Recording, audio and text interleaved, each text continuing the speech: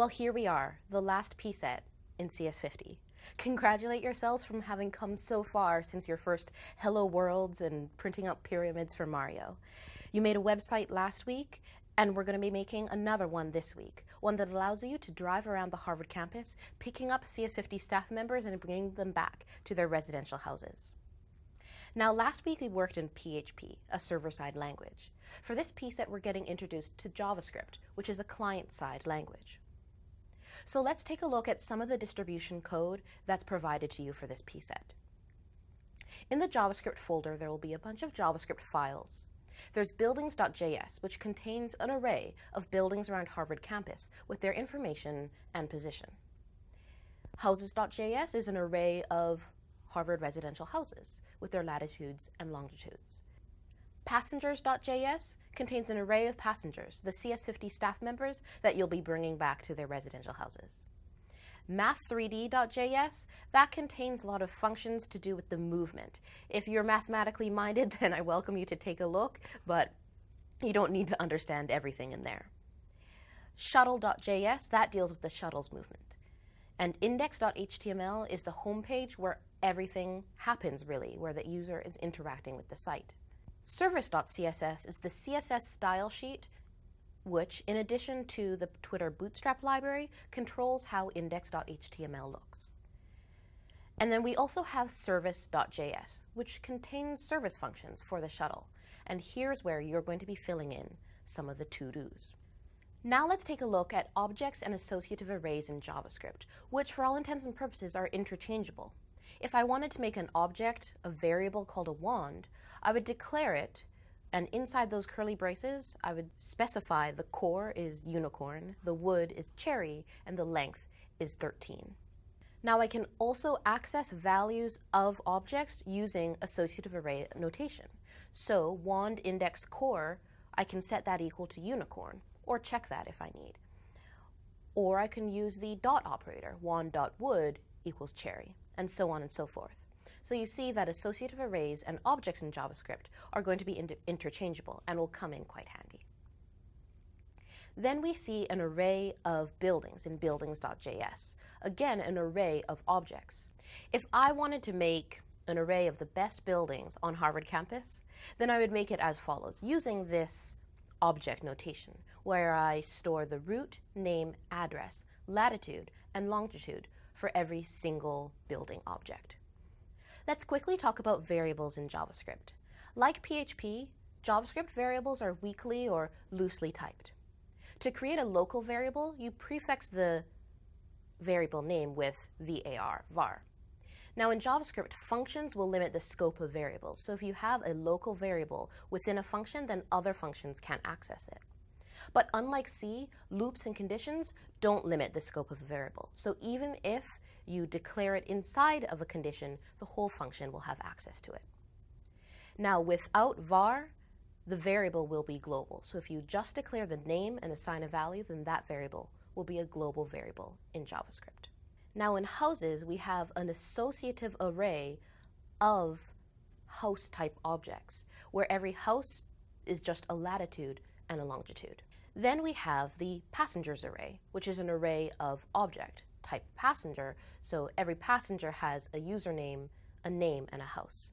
Notice that I'm saying of type passenger, which really just means that every object has the same key value pair. So every object of type passenger has a username, a name, and a house. So what do we need to do for the pset? Well, we need to allow users to pick up staff members, to display all of the staff members that are currently in our shuttle, and to drop them off.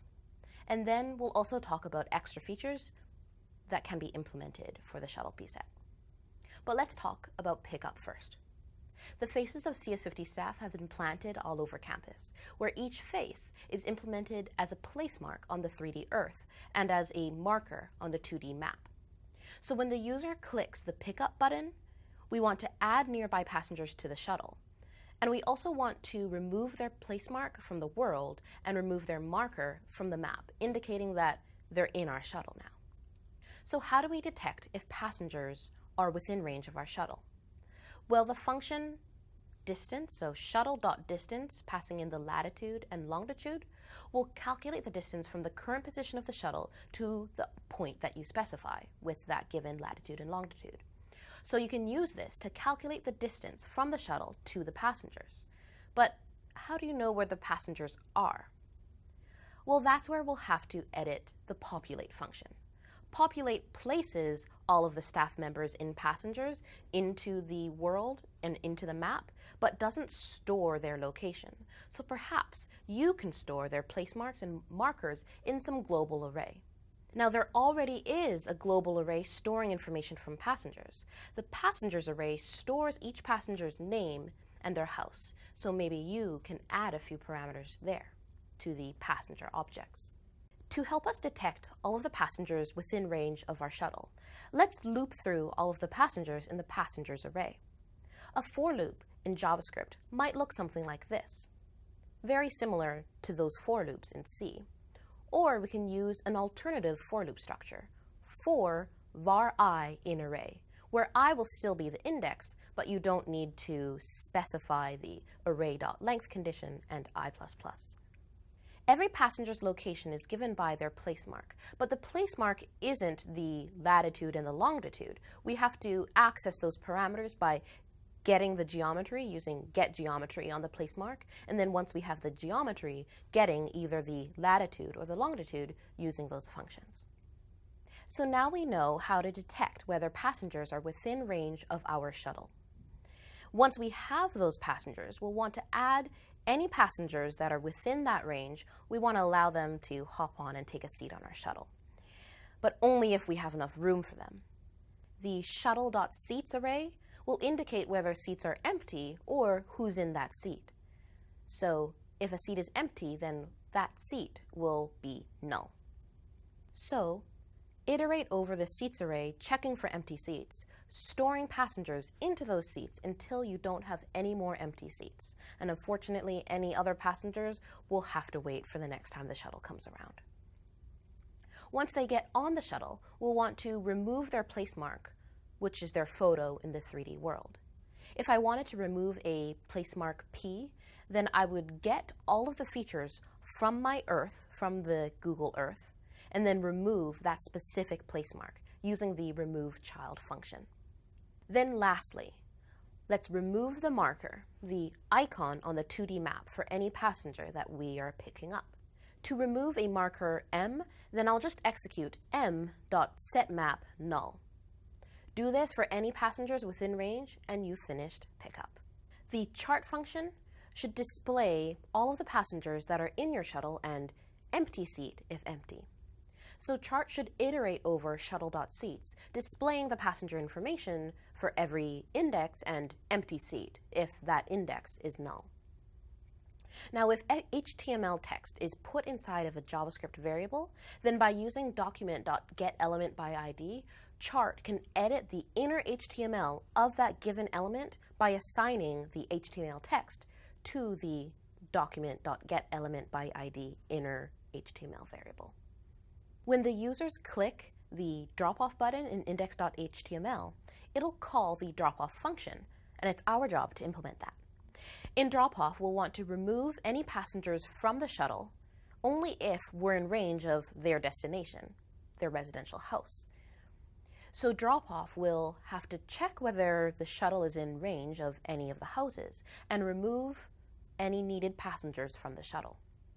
So how do we check if we're in range of any houses? Well, yet again, we'll make use of the shuttle.distance function, passing in the latitude and longitude of the point that we're checking against. But what are those points? Well, the houses array, if you remember in houses.js, stores the latitude and longitude of each house in an associative array, where every index is the name of that house. Then, to remove passengers, well, only if we're in range of their house that they want to go to. So again, remember that passengers stores the house that every passenger wants to go to. If they are within range of their house, then we'll remove that passenger from shuttle.seats and set their position in the array to null. Now let's talk about some extra features that can be implemented in the CS50 Shuttle pset. There's a point system whereby you keep track of how many points a user has. For dropping off passengers successfully, they can get points. But for trying to drop off passengers where there isn't any house nearby, well, they can get penalized for that. So perhaps you want to keep track of the points in a global variable.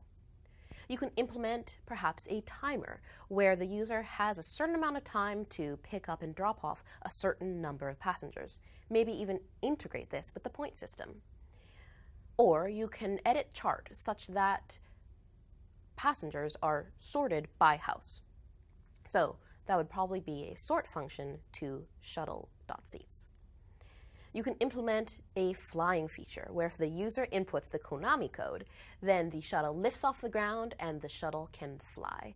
But for a safe drop-off, best to make the shuttle land its wheels on the ground first.